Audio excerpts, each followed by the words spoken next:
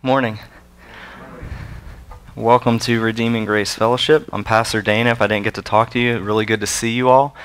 And this mic, we totally did not check it, so it might be weird or give us problems or make weird noises. We've been in a series on 1 Corinthians for about 11 weeks now, and we're going to take a short break, probably just this week. We're going to take a short break from looking at Paul's letter to the church at Corinth. Here's why. On Friday, March 28th, the highly anticipated film Noah, starring Russell Crowe, will be released in theaters all over the country. The trailer looks absolutely incredible, I think. That's totally subjective. You might think it looks horrible, but I think it looks really awesome. It's probably going to be really good. It's probably going to be a blockbuster, I would imagine. Probably great acting, even better cinematography. I can't imagine it being bad. We'll see. Maybe it will totally be horrible and it'll get horrible reviews, but it looks awesome. I know sometimes they take the trailer and they put all of the good, cool scenes in like 1 minute and the rest of the movie is awful. Hopefully that's not the case, but anyway, in light of the film's upcoming release, I want to take a look at the story of Noah with you for a few reasons. Let me give you those reasons, and then we'll pray together. First, I want to take the most of the opportunity. It's not every day that Hollywood makes a film portraying one of the biggest events in the history of salvation. That is not an opportunity that we are going to get as Christian preachers every week. There are going to be millions, literally, of people all over the country going to see a film about God and his judgment. Huge opportunity. So that's one of the reasons. Second, I want to build a framework for a biblically accurate understanding of the flood narrative in your mind prior to you going to see the film.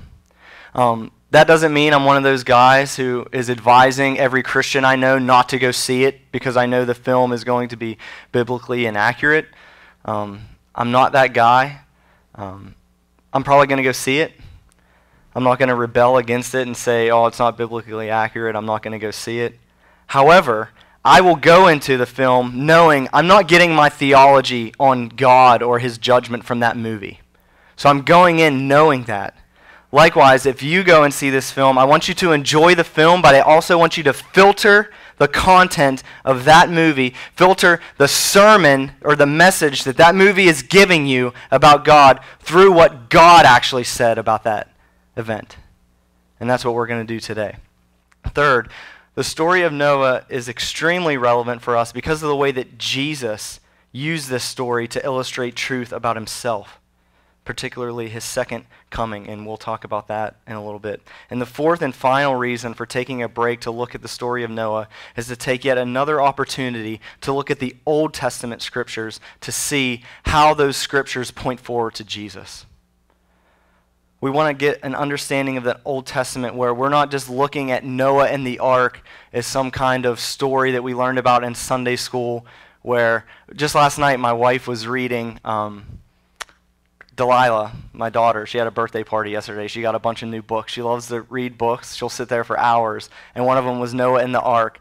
And my wife started reading it out loud, and like 3 words in, I was just like, oh, it's so like, the way they talk about it, it's just, there's no grace, there's no gospel. It's Noah was the only good person left in the world, and like had nothing to do with God's judgment. And I know you don't read a 2-year-old a story about God killing every person on the planet.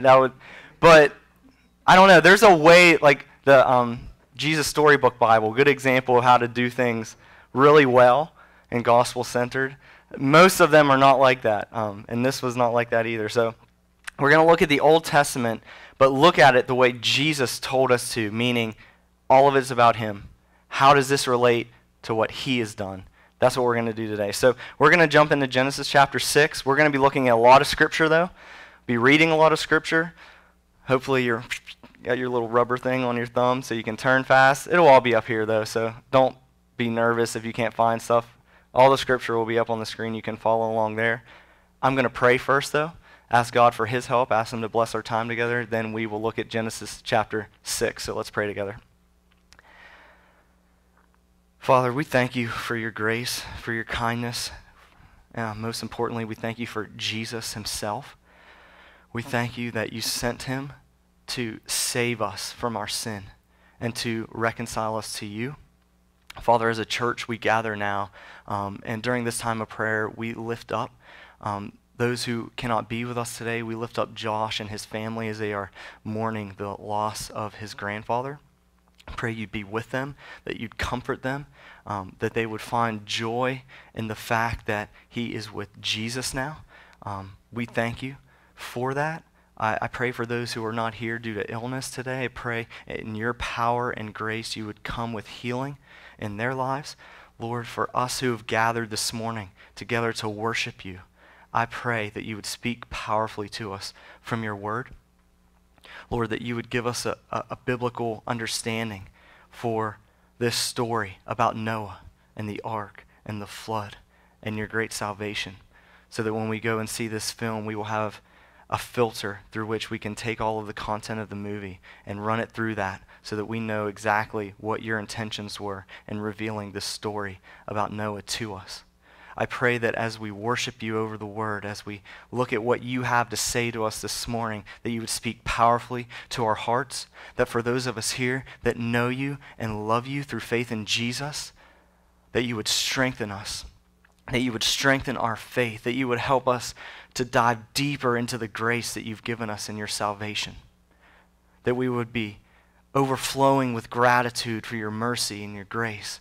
And for those here who perhaps have not received Christ by faith, I pray that you would speak powerfully to their hearts, that you would draw them to faith in the Son as we see your wrath, but also see this great mercy and grace that you've provided in Christ. This grace and mercy that you extend to all who will have it if they would repent and believe. So I pray that you would work powerfully over the next 30 minutes or so. We love you. It's in Jesus' name I pray. Amen. God created the world and everything in it, and he made it good. He made it very good, he says in Genesis chapter 2. That includes our first parents, Adam and Eve. He made them in his own image. He made them in his likeness, and he gave them dominion over the land and the animals. He placed them in the Garden of Eden, and he commissioned Adam to work there and to lead his family. They were given one prohibition in Genesis 2:16 and 17. And the Lord God commanded the man, saying, "You may surely eat of every tree of the garden, but of the tree of the knowledge of good and evil you shall not eat, for in the day that you eat of it you shall surely die." Satan came to Adam and Eve in the form of a serpent and tempted Eve to partake of the forbidden fruit. In spite of God's clear instructions, Satan persuaded her to doubt God's word and to eventually dismiss God's word, particularly the word about his judgment. And she took from the tree and ate, and also gave some to her husband who was with her, and he also ate. In that moment, sin entered the world. In Romans 5:12, the Apostle Paul wrote that sin came into the world through one man, Adam, and death through sin. And so death spread to all men because all sinned. All of Adam's offspring, without exception, that's wrong, except for Jesus. All of Adam's offspring have been born in Adam's image and likeness. That is, they've been born into sin and rebellion. We are sinners by nature and by choice. We are born sinful and we choose to sin. We have all sinned. I have sinned. I have fallen short of the glory of God. We see the devastating effects of sin and the way it manifests itself into the world very quickly after this. As quickly as Adam and Eve's first children. Cain, Adam and Eve's son, became jealous and angry with his brother, and he murdered him. The Bible reveals in Genesis 4 that one day when Cain and Abel were in a field together, Cain rose up and slew Abel. He murdered his own brother in cold blood. That is the chapter immediately after we learn about sin entering the world. One generation. This was the beginning of humanity's downward spiral into sin and violence. A downward spiral that led to the catastrophic event that we're going to look at this morning from Genesis 6. So a little bit more introduction here. In Genesis 5, the author Moses, he's the author of Genesis, he wrote a genealogy, and it starts with Adam and Eve's son Seth. He was the son after Cain and Abel. And it ends with Noah and his 3 sons, Shem, Ham, and Japheth. Noah's name means rest and comfort. In Genesis 5:29, we read that Lamech, Noah's father, gave him that name for this reason. Out of the ground that the Lord has cursed, this one, Noah, shall bring us relief from our work and from the painful toil of our hands. Adam's sin had not only brought a curse upon humanity, but also a curse on the land. And ever since, God promised Adam and Eve after that in Genesis 3:15 that he would send a redeemer who would one day come from the seed of the woman and crush the head of the serpent, Satan. God's people were waiting for the arrival of this redeemer, this deliverer. Lamech probably thought Noah would be this redeemer. He was going to bring us comfort. He was going to bring us rest from the painful toil of our hands. Noah was not that redeemer, but what he would experience would point forward to the coming redeemer in more ways than one, and we'll look at that at the end of our sermon today. So after being introduced to Noah and his family in Genesis 5, in chapter 6, we see that downward spiral of sin and violence reappear on the pages of Scripture. God reveals just how sinful we are in this passage. Look at Genesis 6:5 with me.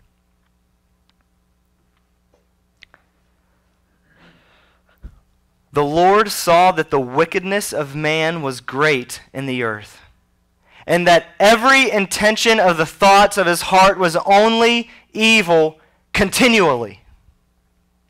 That is not how we like to imagine ourselves as human beings. While this particular passage describes the way that God saw the generation of Noah, the rest of the Bible reveals that this wickedness is not exclusive to Noah's generation. Since the fall of man in the Garden of Eden, every generation before this one and after this one can be described accurately by the words of Genesis 6:5. We are wicked people. We are broken people. Our hearts are evil. Our motives and intentions are stained and marred by sin. One of the Old Testament prophets, Jeremiah, described the sinfulness of the human will and emotions this way in Jeremiah 17:9. The heart is deceitful above all things and desperately sick. Who can understand it? God can understand it. This downward spiral of sin and violence revealed in the wicked hearts of humanity is heartbreaking. Not only to us as we see it happening in our lives, but also to God. In fact, it grieves him. Look at Genesis 6:6. And the Lord regretted that he had made man on the earth, and it grieved him to his heart. God made us in his own image that we might bring him glory. He made Adam and Eve in his own image and likeness, that they might bring him glory as they exercised dominion over all that he had made. They were the crown jewel of his creation, and yet we rebelled against him. And that rebellion placed mankind on a trajectory that would lead to the moment described here in Genesis 6:6, in which God's heart is so grieved by the wickedness of his creatures that he regretted that he made them. In this passage, we are given a glimpse inside the heart of God, inside the heart of the Creator, as he looks upon his own creation that had rejected him and chose to walk in darkness rather than in the light. The heart of a holy God breaks as he looks upon the sin and rebellion of his creatures, upon their brokenness, upon their desperately sick hearts. It grieves him. So, with the wickedness and violence of mankind prevailing on the earth and the heart of God being grieved by this evil, God determined that his judgment would fall on the human race. The righteousness of God would lead him to pour out his holy wrath upon those who have rebelled against him. Look at Genesis 6:7 with me. So the Lord said, I will blot out man whom I have created from the face of the land, man and animals, and creeping things, and birds of the heavens, for I am sorry that I have made them.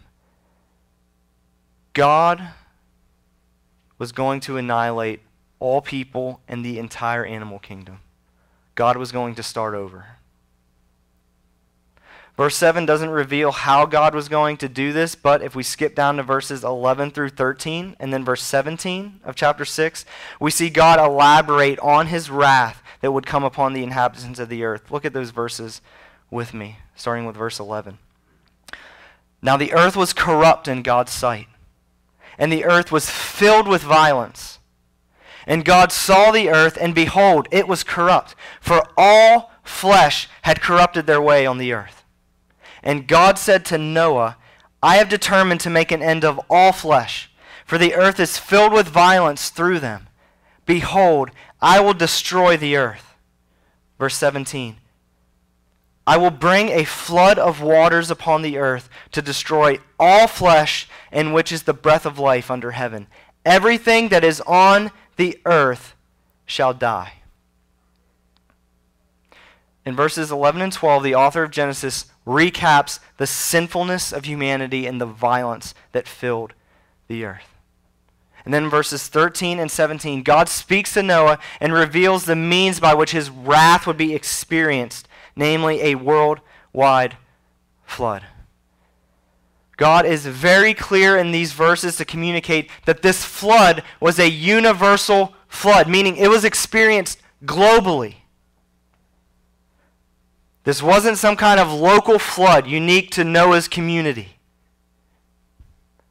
This was global. God was going to destroy all flesh in which the breath of life was in, under heaven. His wrath would be experienced on a global scale. This flood covered the earth.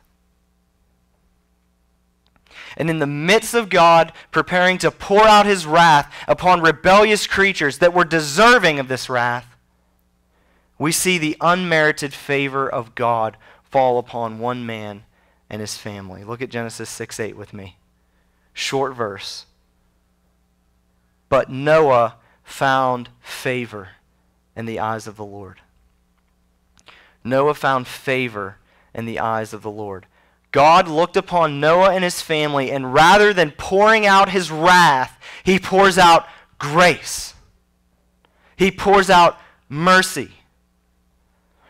The next verse in chapter 6 reveals that Noah was a righteous man that walked with God. And we shouldn't take that verse to mean that Noah's righteousness earned the favor of God in this situation. God didn't look down and find favor on Noah because Noah was a righteous man that walked with God. We know that from a verse in Hebrews 11. We'll read that shortly. It reveals that Noah was an heir of the righteousness that comes by faith. That is to say, Noah was a man who believed God and his promises. That's why he was righteous, because he trusted God. He believed God when God spoke. And here in Genesis 6, God comes to Noah providing a way of salvation, a way to be spared from his wrath. Look at Genesis 6:14 through 18 with me. This is God's instructions to Noah. Make yourself an ark of gopher wood. Make rooms in the ark and cover it inside and out with pitch. This is how you are to make it. The length of the ark, 300 cubits. Its breadth, 50 cubits. And its height, 30 cubits. Make a roof for the ark and finish it to a cubit above and set the door of the ark in its side. Make it with lower, second, and third decks.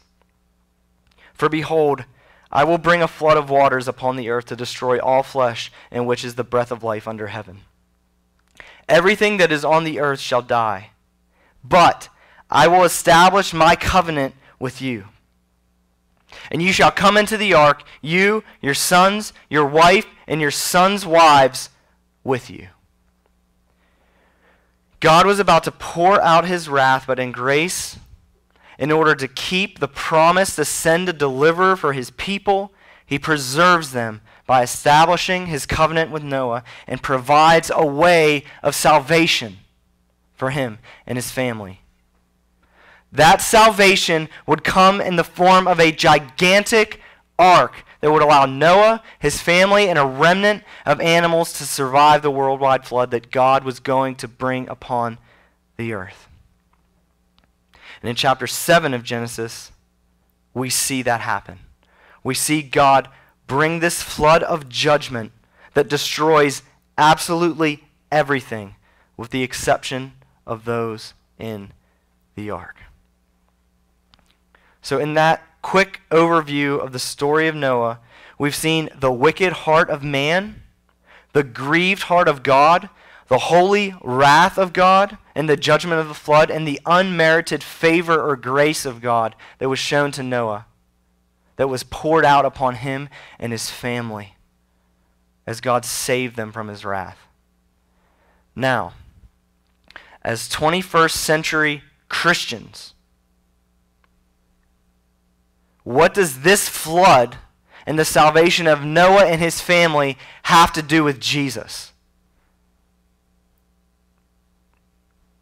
We know it has something to do with Jesus because Jesus taught his disciples that the entire Old Testament, the law and the prophets and the writings, the way Jesus described the Old Testament, which means all of it, is about him.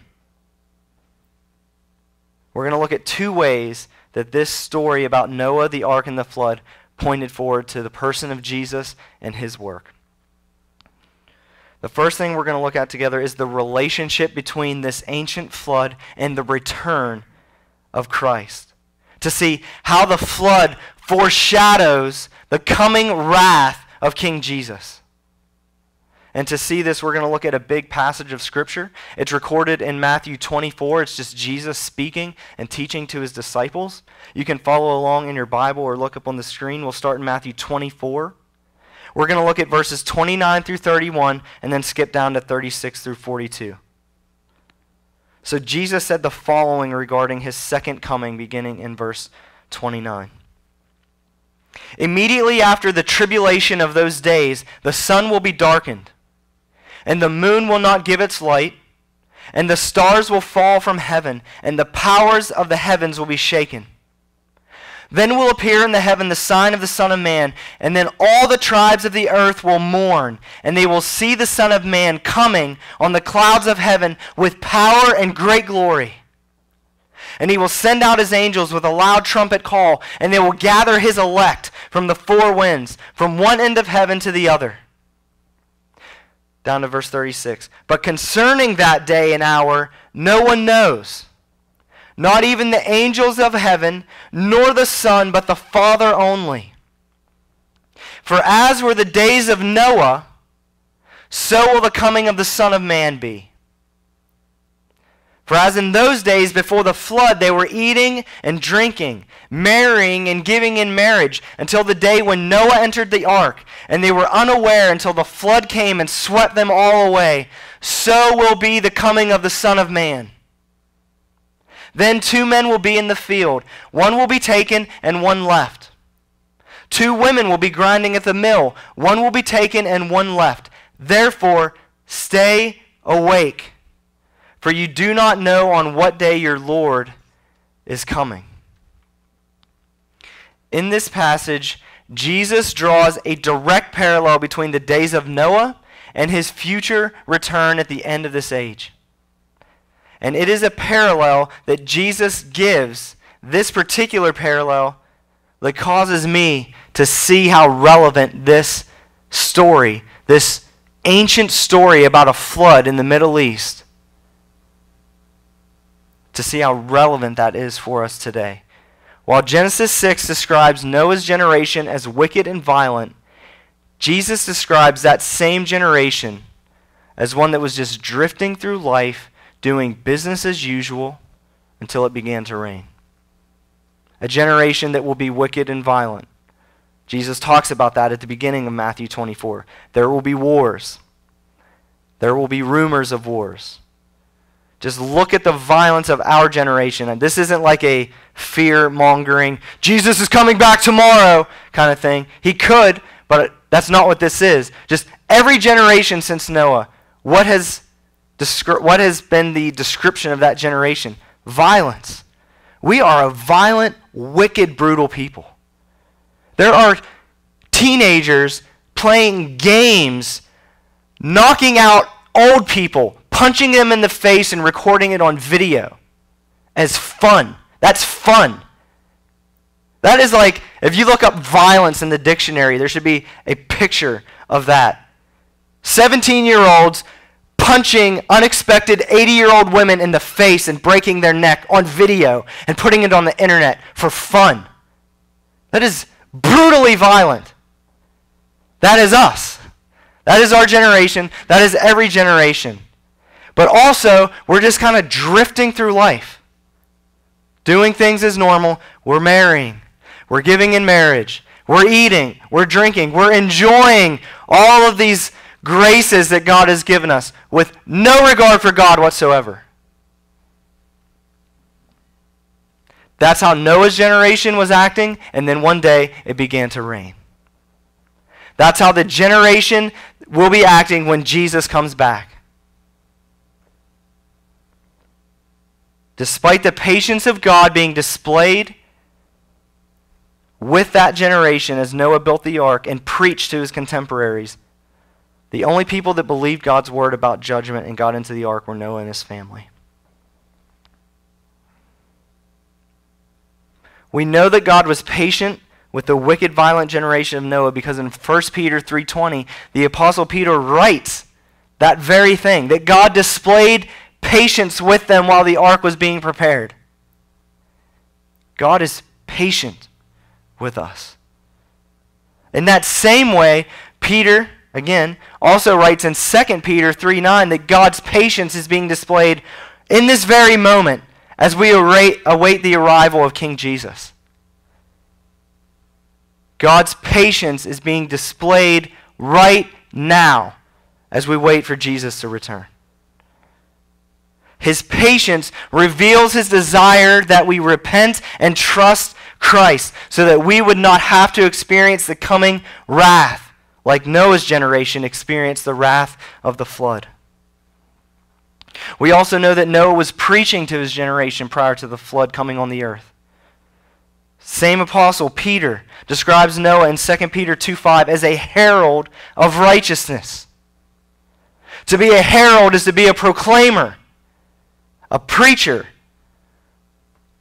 Because Noah believed the word of judgment that God delivered to him and trusted him for salvation, a trust that manifested itself in obedience to building this ark, Noah was compelled to herald or proclaim the coming judgment and to call his generation to repent of their wickedness and violence. As we live on mission in our generation, knowing that Jesus Christ is coming back and that the patience of God will one day run its course, we should be compelled, as Noah was, to be a herald of righteousness, to be a herald of the good news of Jesus Christ that, yes, wrath is coming, but you don't have to experience that. You don't. Christ has provided a way of salvation. The people all around us are living their normal, everyday lives. They are eating. They are drinking. They are marrying. They are giving in marriage, just like the people of Noah's generation. And just like the flood of God's wrath came upon them at that time when they did not expect it, the Lord Jesus will return to reign on the earth and make all things new at a time when we don't necessarily expect it. But for those who have not trusted in Christ for salvation from the coming wrath, Paul describes their experience of the second coming of Jesus this way in 2 Thessalonians 1, 7 through 10. The Lord Jesus will be revealed from heaven with his mighty angels in flaming fire, inflicting vengeance on those who do not know God and on those who do not obey the gospel of our Lord Jesus. They will suffer the punishment of eternal destruction away from the presence of the Lord and from the glory of his might when Jesus comes on that day to be glorified in his saints and to be marveled at among all who have believed because of our testimony to you was believed. So we have seen how the flood of Noah's generation foreshadows the wrath of God that will come upon the unbelieving world on the last day when the Lord Jesus returns in power and glory to consummate his kingdom. The flood anticipates that. The flood foreshadows that coming judgment. Now we're going to look at the relationship between the ark of salvation and the gospel of Christ to see how Noah's ark foreshadowed the saving work of Jesus. And we'll close with this. That phrase, ark of salvation, actually comes from a passage that describes Noah's faith in God, the passage I referred to earlier. The author of Hebrews describes Noah's faith in Hebrews 11:7 this way. By faith, Noah, being warned by God concerning events as yet unseen, in reverent fear, constructed an ark for the saving of his household. By this he condemned the world and became an heir of the righteousness that comes by faith. Noah's faith in God bore the fruit of obedience, leading him to construct this ark of salvation, an ark for the saving of his household.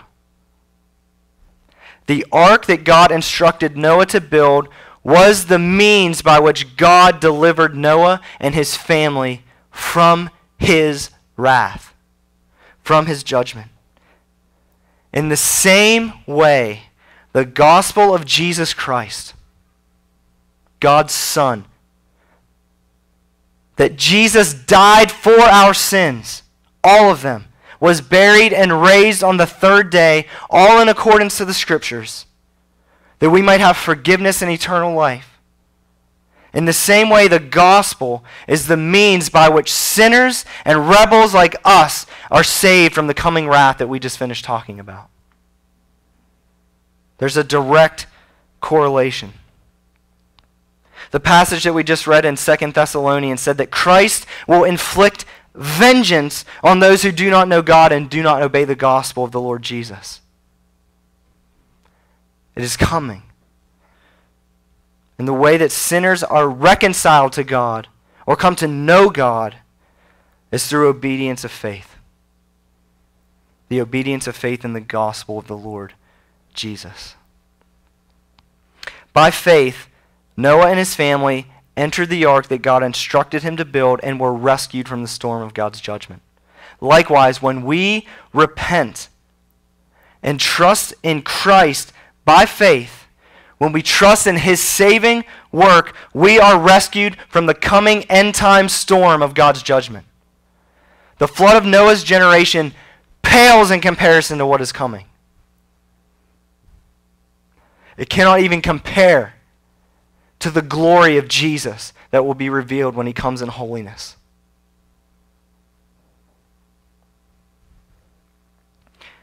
And the truth is that there is not one person, including all of us, that does not deserve what is coming.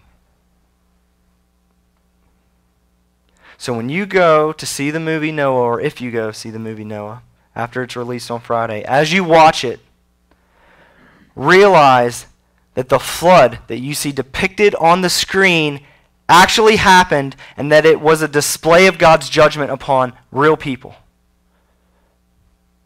As you watch it, know that God was patient with those people just as he is patient with us. Know that the flood is pointing to a much greater, more severe display of wrath that is coming, that we all deserve. But most importantly, know that the ark pointed forward to a salvation that is much greater and glorious than the salvation that Noah experienced in the ark. Jesus said that God did not send him into the world to condemn the world, but that the world might be saved through him. God extends grace and mercy to all who will have it if they would turn to Jesus Christ by faith and trust in his saving work.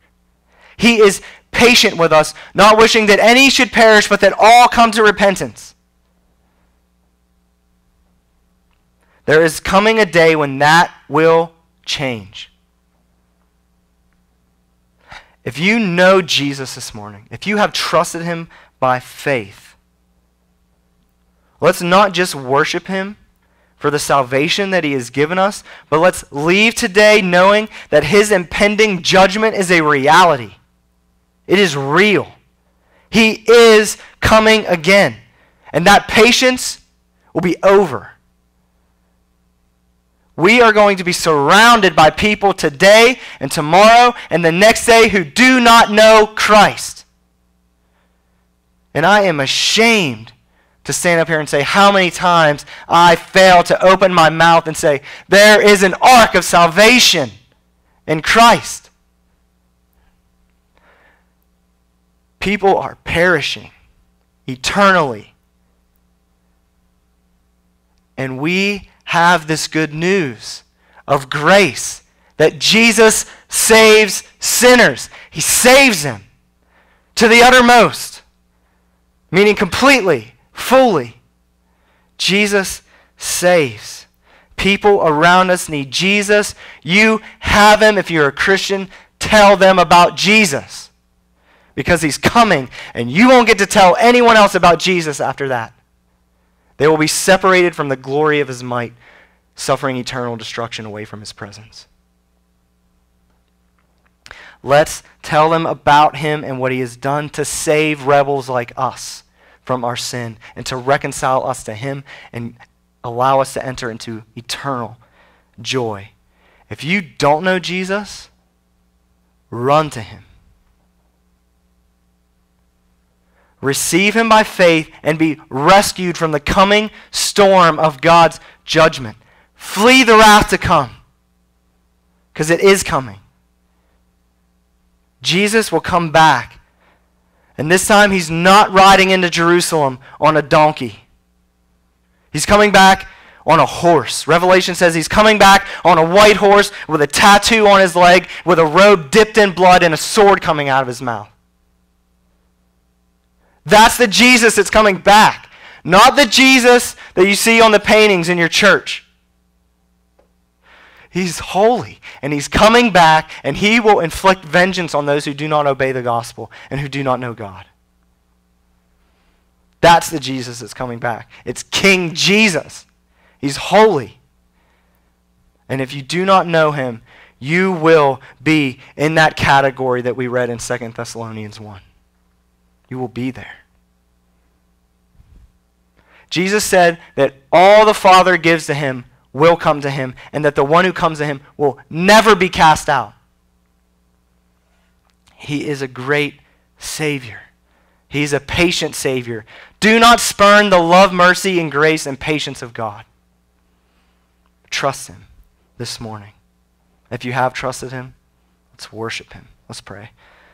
Father, I thank you so much for your grace.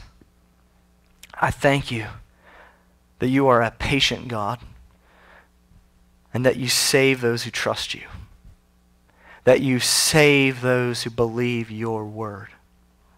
And you've given us a word. You've given us the word of the gospel. You have sent Jesus to show us the fullness of your glory. You have sent Jesus to live a perfect life of obedience, a life that we cannot live. You sent Jesus to die the death that we deserve to die, to pay the penalty that we could never pay. And you've raised Jesus from the dead to show the world that his payment was full and final, that his sacrifice was approved.